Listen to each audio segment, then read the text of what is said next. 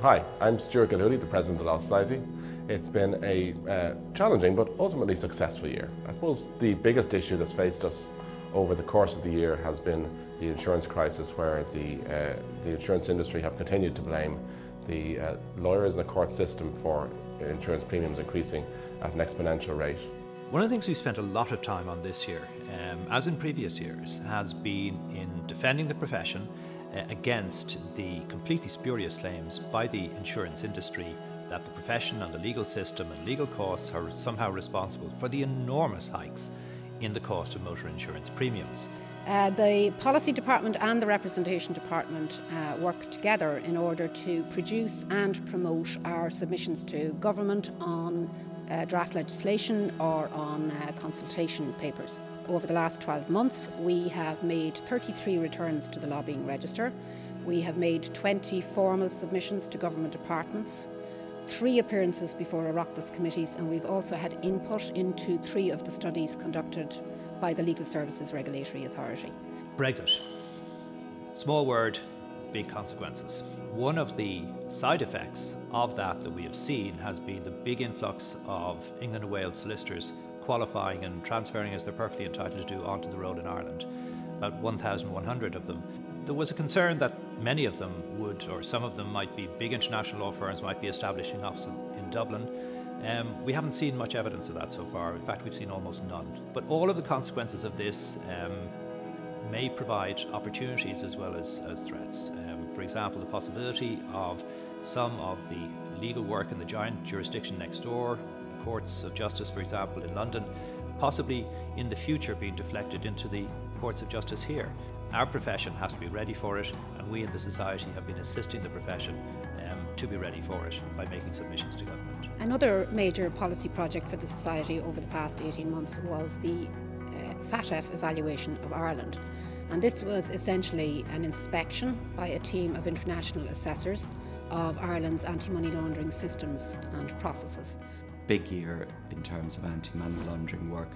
We introduced new regulations to codify solicitors' AML obligations and make clear what the Law Society does to monitor compliance. The report has just been published, and I'm happy to say that the Society and the profession, and indeed Ireland, got very positive ratings, and that was to the great satisfaction of our task force. One of the main things we're involved in is liaising with the Legal Services Regulatory Authority, which has recently been set up. We put a lot of work into Law Society submissions to the new regulatory authority about legal partnerships. That's partnerships between barristers or barristers and solicitors, multidisciplinary practices and restrictions on how barristers can practice. Another notable achievement is that the Society's finances have improved very significantly over the last 12 months, and our revenue grew by 9% in the financial year 2016. Members approved spending over 3 million on a major IT overhaul here in the Society.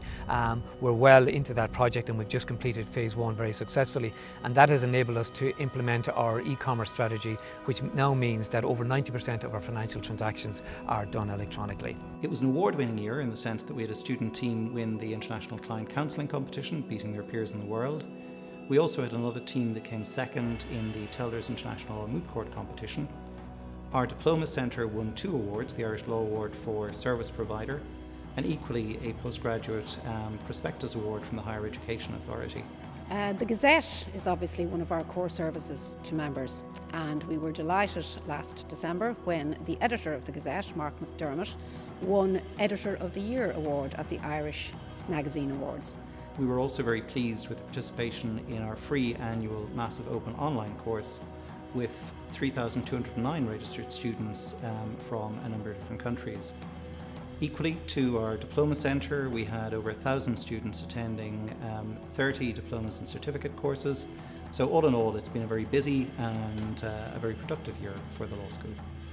Having spent very little on premises development over the last 8 years, we now have a number of major premises projects and developments ongoing, and I hope that they will add very significantly to members' and students' enjoyment of Blackall Place, and also will enhance this building as a major historic and heritage building in Dublin. The Society's inaugural Spring Gala event in the Intercontinental Hotel in March this year was a huge success. But more importantly, we made €21,000 for the Solicitors Benevolent Association.